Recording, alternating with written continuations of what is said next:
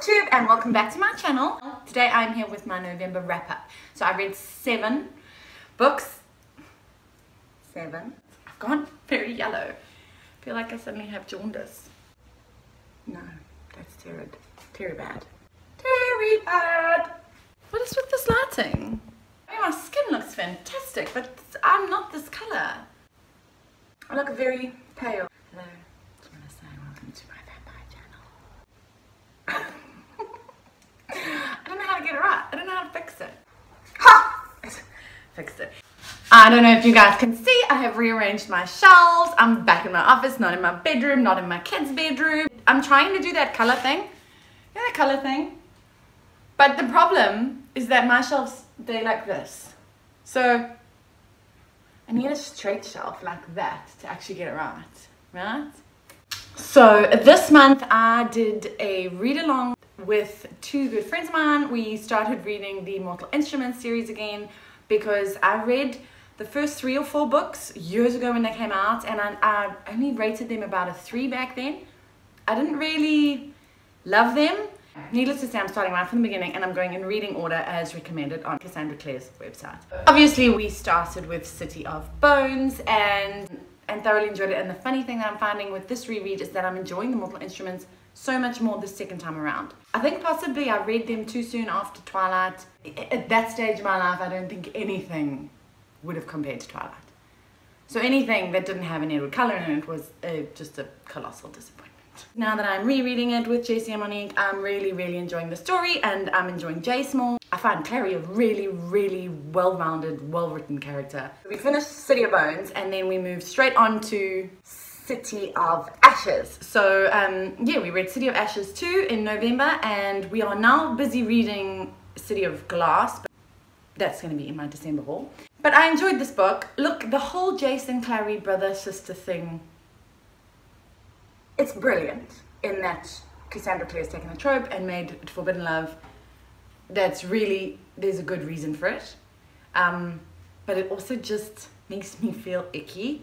And I can't remember because, like I said, I only read up until book 3 or 4 the last time. He's not her brother. That I kind of remember that he's not her brother. But still, because it's been so long and I'm reading it again, I kind of feel like he is. It's just... Yes. Anyway, there's very little obviously that I can probably tell you about City of Ashes. I'm sure everybody's read it. But yes, so this was book 2. Another book that I read in November that I don't have with me is The Break by Marian Keyes. The people over at Penguin Random House were kind enough to send that one to me and I really enjoyed it. You guys know I've spoken about this before when I read Finding Alice, that I'm very pro-marriage, I'm pro-people staying married. The Break is the story of a woman whose husband basically drops a bomb on her and says, you know, I need a 6-month break. I think it was 6 months, I can't remember the exact time, but it was a very specific period of time. So he's going to go off and find himself and whatever the case may be, and she's going to stay behind with the kids.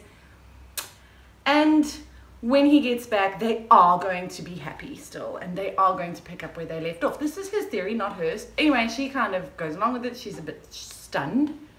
And then she says, well, so tell me then, does this mean during this period of separation, are we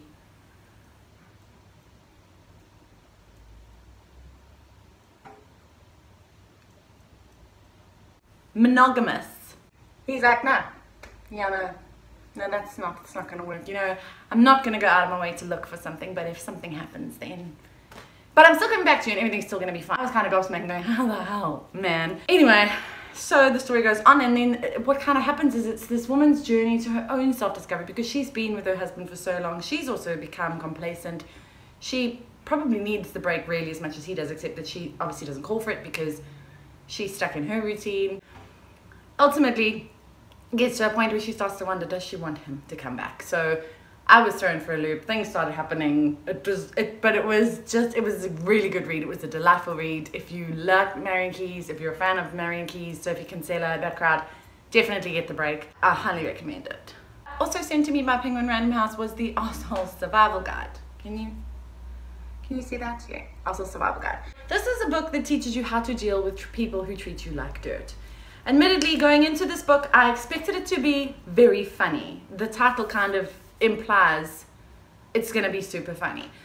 I do think that what this book should have been called is How to Deal with Controversial People in Your Workplace. That's really what it should have been called, because it is quite a serious book. It actually is, I think, aimed at people in business who are genuinely having a difficult time in the workplace. This author did write a book previously called, it was also something about arseholes. He says he's known as the arsehole guy. That's pretty funny. I'm obviously not in a workplace, so I didn't kind of take much from it. You guys have seen my office, right? It's just me. So if I'm surviving an arsehole, it's gonna be. It was a cool book, but I mean, it didn't really apply to me, and I don't know how many of you it would apply to. So if that sounds like something that you'd want to read, if you know, but don't be misled. The title is funny. The book, not so much funny. Artemis. Again, Penguin were kind enough to send this to me. I was so excited to read Artemis. I read The Martian. I can't remember if it was 2015 or 2016. I gave it 5 stars. It was one of my favorite books of the year. Andy Weir, I think, is just so clever, and I love The Martian. So when I saw Artemis, I was straight away like, yes, I need to get my hands on this book. Like, I want to review this book. So I was thrilled to get it. And also the fact that it was from a female protagonist this time. I just thought, oh my gosh, like I've got so much, this is so exciting. We got Andy Weir, we got a female protagonist. Like, I have arrived. Artemis is the story of Jazz. Jazz lives on the moon. Artemis is the first human city on the moon. She's been living there since she was 6. She's now 26. She's of Saudi Arabian heritage, but she's a little bit loose. Her father obviously is a little bit disappointed. And Jazz is just like a bit of a wild child. She's a bit rebellious. She supplements a very measly income she makes as a porter, which means she delivers stuff on the moon. She supplements her income by smuggling in contraband items for what I'd say is called the lunar elite, so the wealthiest people on the moon. It's basically like a bit of a heist story, and Jazz gets hired to do a job that requires her to blow up some really expensive equipment for a really big corporation, and everything goes tits up, and Jazz is the next thing on the run for her life. People are dying around her. Story-wise, brilliant. As always, you can feel Andy Weir, like straight away. You could, if you read this book and you didn't know the author's name, you would straight away call it as Andy Weir, because he has that really distinctive style, doesn't he? And that love of all things scientific. And this has still got that. It's still got that science. And I find it so funny when he does his science malarkey stuff, because it's just like, how is this man so smart? So love that. I will say, in my personal opinion, and as a huge fan of Andy Weir, I think that he should stick to a male point of view, because writing in the first person as a female, I think he kind of got it a little bit wrong. Jazz sometimes annoyed me, and I think it was because I felt like Jazz was thinking the way a man thinks women think. And honestly, we don't think like that. We're not that concerned about our promiscuity and what people think of us. And if we're running and fighting for our lives, we're not really checking out the abs on the hot man. I hope he doesn't think that we think like that. Other than that, I found that a little bit annoying. Like, the main character annoyed me a little bit, but it was a really fun romp. It's an action adventure on the moon. If you love The Martian, you have to read this book. I still recommend it. Not really Jazz's fault, it's Andy's. This Mortal Coil, I actually just finished this last night, and I gotta say, I was gobsmacked. It's kind of like a sci-fi dystopia. This book has a lot of tech stuff in it that I didn't really understand. I didn't get it, but it didn't bother me. So there's a lot of genetics involved, and we're different. We have like our own little like circuit boards and apps that can get downloaded into ourselves. There was quite a deep message in this book when I got to the part where it was talking about this organization that has basically taken over the world. What are they called? Cartaxis. And Cartaxis does not want any free will app software going around, which means that basically they don't want unauthorized apps, things that could make people change the way they look, the way they sound. So they could grow wings, they could change the color of their hair, their skin, their teeth, they could grow a second arm. They could go gadget finger, and you know. So they don't want them to do that, and to me that was really like a really powerful message in a dystopian setting. Obviously you have to look, there's always a message about how even now society doesn't like people to be different. The other thing that I found really shocking, but it stood out for me, was the actual dystopia of the dystopia. So it's a virus, right? And I don't think I'm giving you any spoilers. So there's this virus, and everybody in the world is basically dying. And this virus is spread by the people that have the virus blowing up in a pink cloud. When they blow up, every cell in their body explodes, and then it kind of floats around and infects the next person. So I found that really quite disturbing. And then the only way to be immune to this virus is to eat the flesh of an infected person. Kind of like a reverse zombieism. Look, I found this a very original dystopian sci-fi, and I found it was a very unique concept. It is the start in a brand new series, so that's a bummer. I didn't see that coming. You know how I won't read the first book in a series unless the series is out. That actually happened to me more than once this month. That is This Mortal Coil. My favorite book for November, yes, November, was Nevermore. I bought this book at the recommendation of Lloyd over at the Books Collective. He had a copy and he read it and he loved it, and he said you have to read this book. So this book is purported claims that it is like, it's like a Harry Potter. Like if you like Harry Potter, you will like Nevermore. I've seen so many Harry Potter coattail riding books that I don't believe that.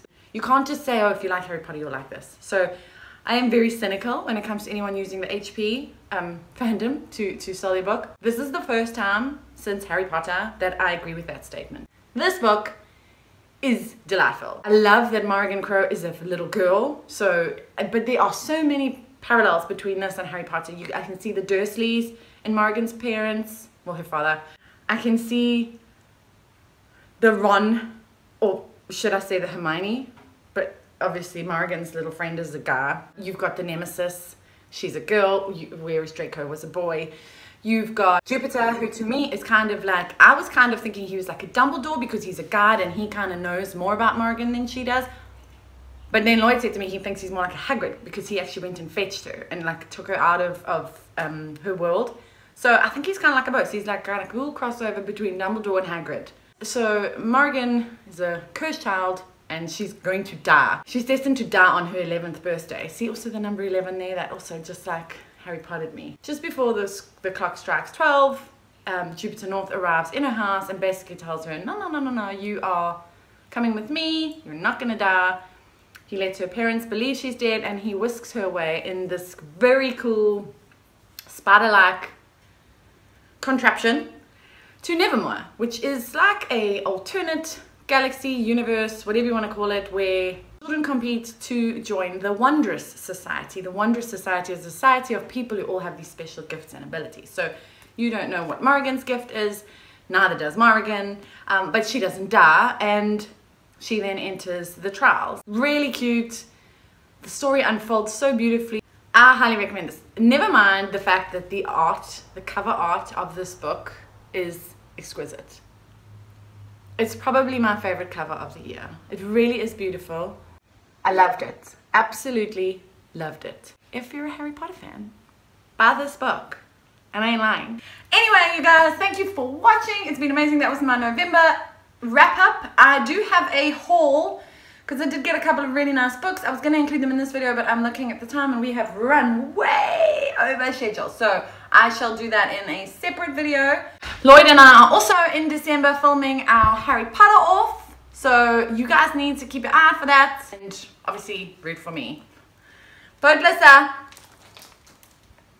Okay, I'll see you guys soon. Love you. Bye.